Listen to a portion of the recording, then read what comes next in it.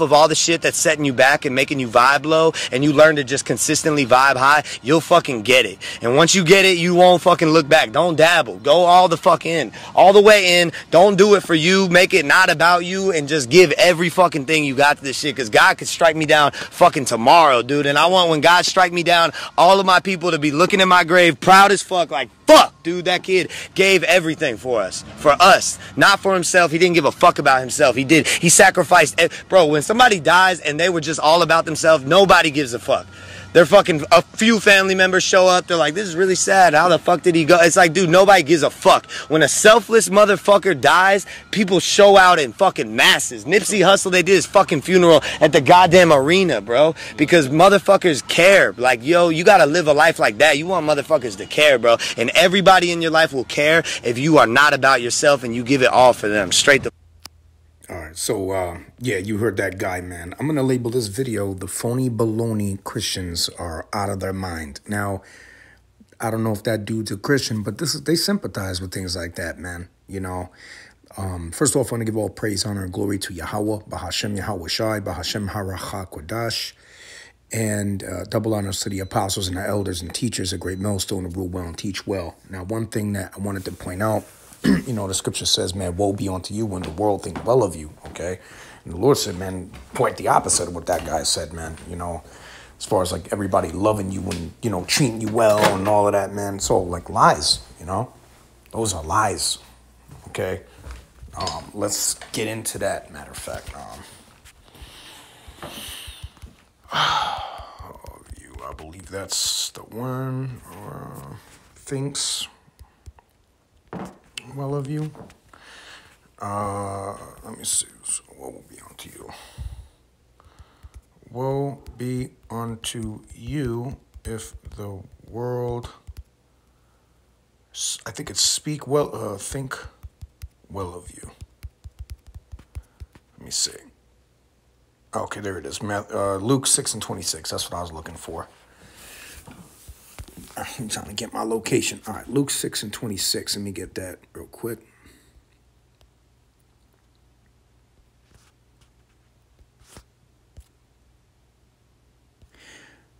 Okay, there you heard what that dude said, right? Woe unto you.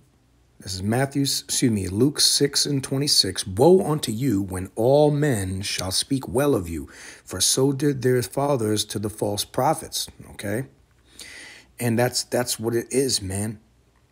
And also onto the women as well. Those people that got money too, you know, to excess over here in this kingdom. That's not necessarily a good thing. Okay, you got to think to yourself, wait a minute, man, is the Lord really dealing with me? You know, Luke 6:24 says, but woe unto, going dialing back, it says, but woe unto you that are rich, for ye have received your consolation. Now let's go into the word rich.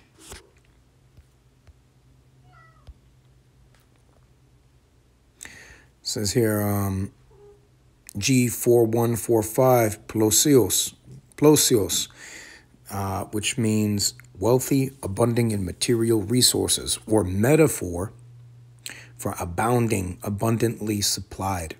Okay, so you never really been through, basically like a spoiled brat. Okay, now those people, quite the contrary, they're not going to be knowing what it's like to struggle, and that's exactly why the scriptures say what it is. You know, basically the inverse is going to eventually happen in order to balance the person. And there must be a balance. You know, false balance is an abomination to the Lord. Luke 6:25. Woe unto you that are full, for ye shall hunger. Woe unto you that laugh now, for ye shall mourn and weep. Okay? So what? Look, the bottom line is this, man. You know, everything is a balance. And that false balance is an abominable. All right? You don't need everybody to think well of you. You don't need that, man. Okay, again, Luke 6:26. Woe unto you when all men shall speak well of you, for so did their fathers to the false prophets. So you don't need somebody, you don't want to desire Nipsey Hussle's life. Okay, that man was brutally murdered, man, and that was not a good thing. So if anybody thinks that that's a good thing, man, then hey, man, you already know the Lord ain't dealing with that guy. All right. And let's get a cross-reference here. John 7:7, it says, the world cannot hate you, but me it hateth, because I testify of it, that the works thereof are evil. Exactly. So you're not going to be in that position to where everybody's going to, yo, man, it's okay to be selfless, but and to give to people and help them, but you have to be careful who you give to. You have to give to men of the Lord who are actively participating in the ministry in sincerity. All right? Men who don't make themselves of any reputation, just like Yahweh Shai. All right? Because we have Yahweh Shai, which is the ultimate example of humility, honor, and integrity, man. All right? And you got to be careful how you deal with brothers, man. I'm just telling you right now, because, the Lord talked about that, man. When I was hungered, you did this. You fed me. When I was naked, you clothed me. When I was in jail, you visited me. And, he's basically talking about the brothers who are basically looked over. Like nobody's really recognizing them or whatever. It's how you treat that guy. That's how you treat Yahweh Shai, because that's the one that he's very concerned with. All right? The lowly man, the man who's the underdog. The Lord loves the underdog. That's why I used to joke with the brother when he first came into the truth or whatever. I was like, man, you're the top guy in all Israel, because the scriptures say, man, the first shall be last and the last shall be first. So, it was a joke, but it was like kind of ringing true at the time, And basically, that's why Yahweh Shai said, man, he that humbleth himself as a small child, he's greatest in the kingdom of heaven, right? In the kingdom.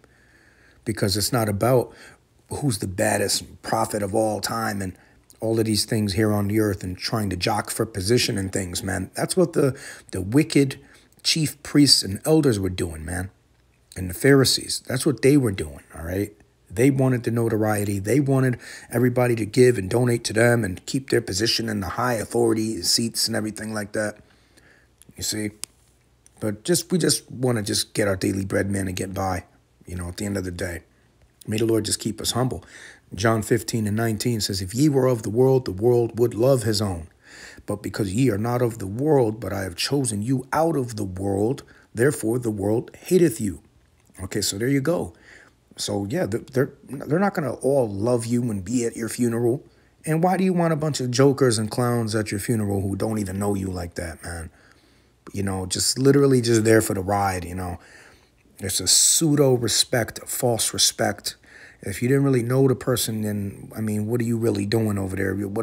Your condolences mean nothing, if nobody really know you. You don't really know me like that. So, that's why, a lot of times when people end up getting judgment, you'll hear oftentimes the family members say, oh, she was such a good person. Oh, he was such a good person. He did nothing to nobody. No, that's your perspective. That's all you know of the person. But deep down, the Lord knows these people, man. The Lord knows these people, man. All right? Because you think that you got away with everything and no one's tracking you. But guess what? Ecclesiastes 12:13 says, let us hear the conclusion of the whole matter. Fear the Heavenly Father and keep his commandments, for this is the whole duty of man. For the Heavenly Father shall bring every work into judgment with every secret thing, whether it be good or whether it be evil. Now, don't even let me get started on the guy's appearance, because we could judge that, because, we're talking about the man that looks like that is never going to tell you no truth, man. You know what I'm saying? That's one of the guys that, if he was healed from Yahweh Shai would probably say, hey, listen, man, just go tell everybody what happened, man. But you can't roll with us, man. You know what I'm saying? Because you just a bad look. The way you looking right now is just, you like Legion, Spiritually, that guy's like Legion, man. He's got legions of demons on him. Anybody that tattoos their face all over like that and whole body, they got massive amounts of spirits on them. And that's just a fact, man. That's a spirit of rebellion, sorcery, witchcraft, the spirit of the world. And the Lord didn't give us the spirit of the world, man. That's why people hate us, because we stand for integrity, truth, honor, and respect. And that's what Great Millstone represents, okay? Starting with Apostle Tahar on down, all elders, the brothers, everybody, all right, who understands this truth.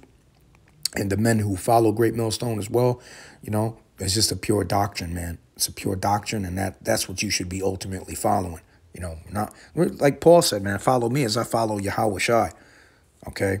So what we know to be the truth, and when we hear it, like the scripture says, man, my sheep hear my voice, and another they will not follow. So, yeah, the Lord set up men on the earth. A classic example is Acts 8:30, the Ethiopian eunuch who desired to Philip to read him the prophet Isaiah and break down the prophecies to him. Because he knew, how can I not understand this unless a man should guide me? He wasn't saying, nah, man, I only learn from God alone. And God is my father, and that's the only one I follow, and that's it. That be that as it may, but you have to understand, one, who's God, okay, which is Yahweh, the Heavenly Father. Two, his son's name's Yahushai, who is the written word of the Lord as well, the embodiment of that, and the fact that he has ambassadors and people and disciples who later became apostles and their disciples after them that also are apt to teach other people and were set up to teach. And the Lord has a specific ordained ministry, man, all right? He has a specific line of men who are going to teach this scripture. And it's these scriptures, man, precept upon precept, man, all the way down to the time of his coming. All right. And you just have to accept that, man. All right. So don't listen to people like that guy who have no understanding. He hasn't departed from evil. You see how many times he said the F word, man? And Salakia, my brothers, about that. But, I brought it out for a reason because I wanted to show you the spirit of the world, man. It's so contrary to the way I'm delivering these scriptures right now. It's just not this. It's just not the same. You can tell the spirits are completely polar opposites, man. And look, we've had our time where we partake in folly like that. So, with just that type of language, whatever. But you just got to be careful, man. And we'll get it in as well. But listen, we're breaking down the scriptures at the end of the day. Psalm 96:13. Before the Lord Yahweh, for he cometh to judge the earth. He shall judge the world with righteousness and the people with his truth. Right, and that's the scriptures, the law, statutes, and commandments, man. All right, there's no getting away from it. No matter who you think you are in this life, he did say one point, God could strike you down at any moment, man, straight up, and any time could be that guy's day. You want to be like Nipsey Hussle so bad, man. Hey, you might just get your wish. Matthew 12:36, it says, but I say unto you that every idle word, which idle means useless, word that men shall speak, they shall give account thereof in the day of judgment. That's right. So, look, just because you haven't gotten punished now, don't think, yeah, man, it's all forgotten. It's all good. Hey, what's up, man? What's for dinner? Nah, man. The Lord's going to be like, listen, you got a lot to pay for, man. You have not forsaken your sins, man. You have not asked for forgiveness. You have not given alms, which cover all manner of sin, which purge away all sin, all right?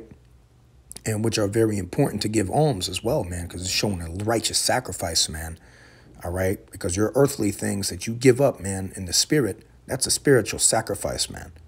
You see what I mean? And that's a beautiful thing, man. And it precipitates mercy, okay? And perpetuates it. So that's a good thing. You need mercy, all right? It covers a multitude of sins, Tobit 12:9, okay?